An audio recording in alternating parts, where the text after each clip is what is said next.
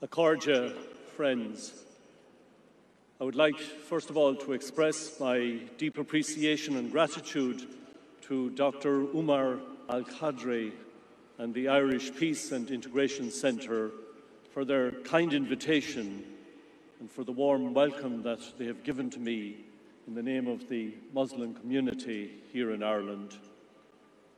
And I was delighted to accept this invitation to speak on togetherness, the theme of this year's Eid al-Adha gathering, when Muslims celebrate Eid al-Adha.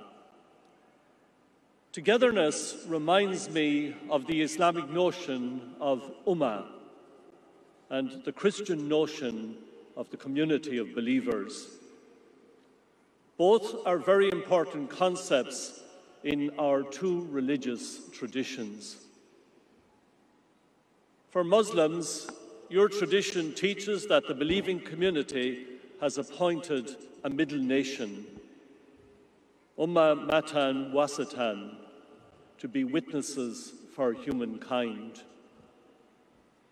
For us Christians, the notion of community is expressed in our Holy Scriptures, where we are told that the newly founded Christian community devoted themselves to the Apostles' teaching and to fellowship and to the breaking of bread and to prayer. Witness, fellowship, sharing, and prayer are all important pillars, arkan, of the believing community which we as Christians share with you.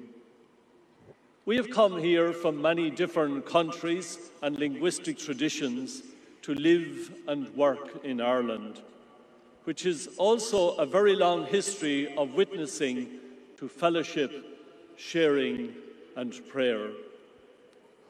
And we, the Catholic community, are happy to be partners with you in promoting a society which respects a person's religious tradition and which encourages all to share with the poor and the most vulnerable. We know that, and we appreciate that the sharing of the sacrificed meat with the poor and the other charitable offerings, the zakat, are an essential part of your Eid tradition.